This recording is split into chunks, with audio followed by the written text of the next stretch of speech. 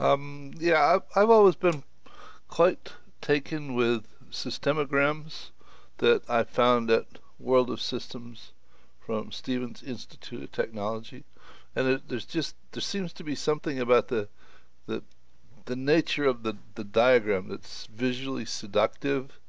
It sort of, in addition to being informative, it just sort of captures one's attention and makes you want to look at it more and pay attention and understand what it's trying to tell you.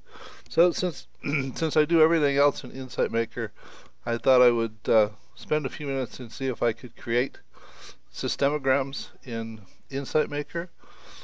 And obviously I figured it out, otherwise I wouldn't be making this video, would I?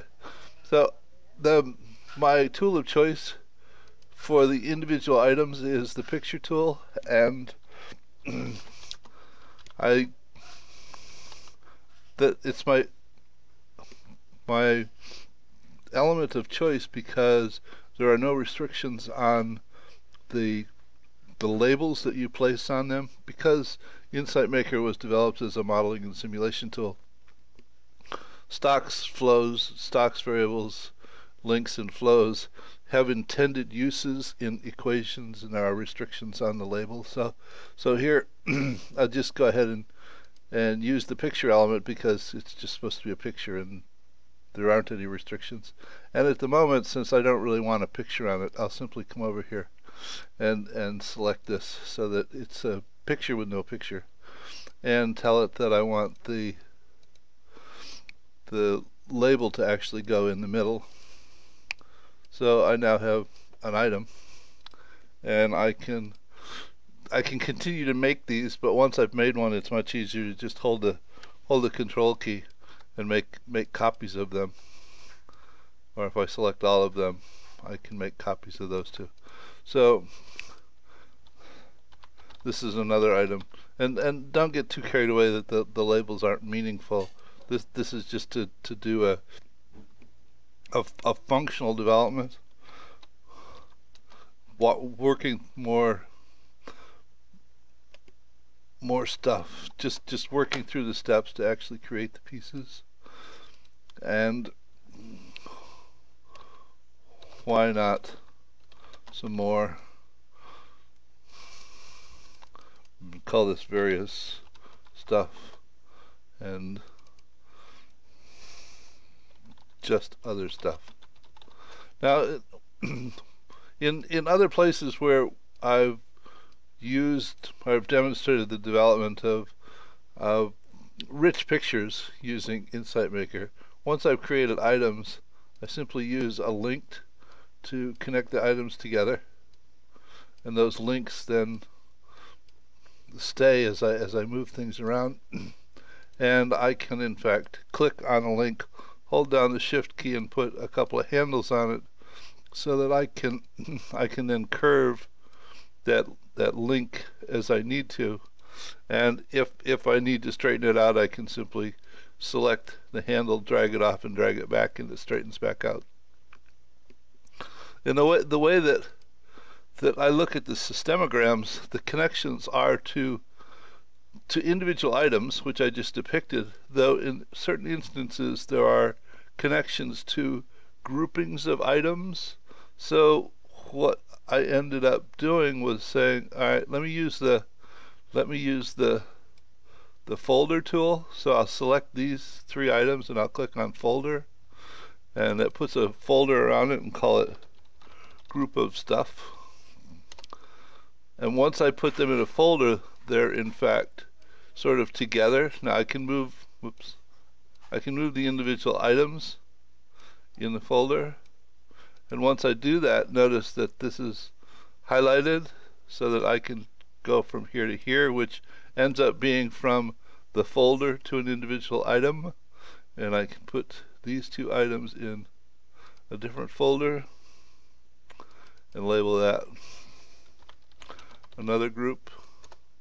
And if you happen to end up with an item that's right in the center of this folder, when you click over the top of it, it's hard to tell whether you're pointing at the individual item or the folder itself. So if you just move it out of the way, then you're back to being sure that you've got the right connection.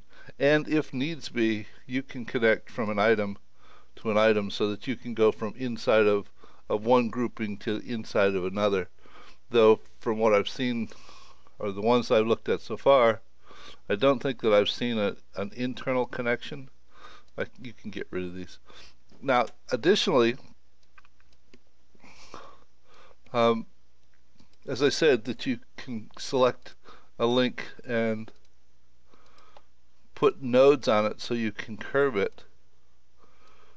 One of the things about, if you look at the systemograms, there are labels on the relationships to tell you what's happening between the entities.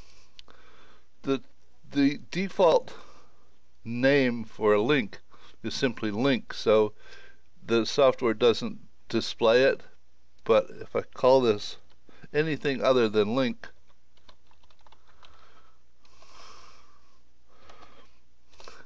that relationship then shows up, and there's a little node on it so that I can actually reposition it. And there are style tools here that one can use to alter the various aspects of, oh, that's a disgusting color, as well as change the color of the line and the text that's on it. Did I change that text? I don't know. So by doing that, and you can move the pieces around and continue. The nice thing about this is that once you develop these develop systemograms with folders, you can in fact collapse them and simply see the larger picture and depict the influence at the larger external perspective. And as you want to delve into them, you can go ahead and open them and close them. There is an additional dimension here in that I can go ahead and go to the web and say, I don't know, what was that picture?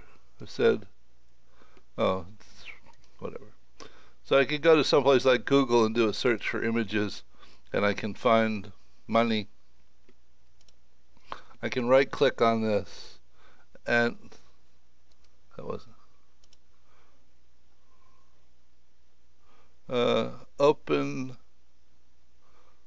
link in a new tab. What's wrong here?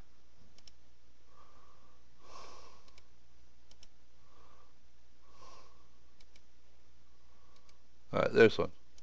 Then I can right click on this, tell it to copy the URL, and I can go back here and select this and paste this in the displayed image slot and tell it to put the label at the bottom.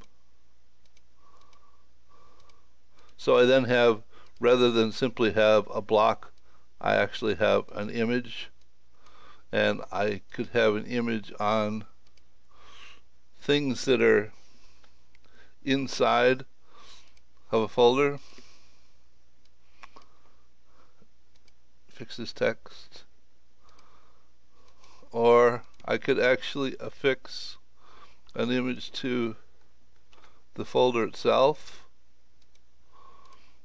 so that there is an image for the folder, and when I click and open the folder, I see what's in the folder, but I get a visual, I get an abstraction concept for the elements. This probably doesn't make too much sense with all of the pieces having the same picture on them. Let me take a different picture here.